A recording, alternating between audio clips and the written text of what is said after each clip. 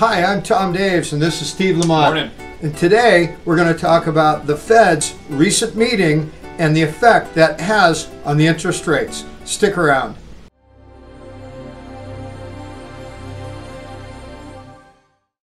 Hi, welcome back. There's three things that drive the U.S. economy.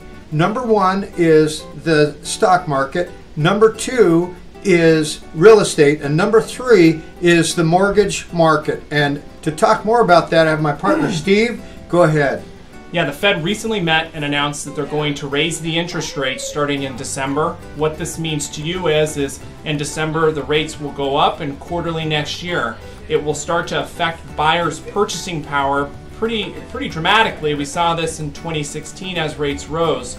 It's creating urgency in buyer demand. So if you're looking to sell a house, the sooner the better, because as rates go up and cost goes up, inventory tends to go up along with it, making it harder to sell a house. If you're a buyer looking to purchase, why not buy when rates are low? Because we may not ever see rates this low again.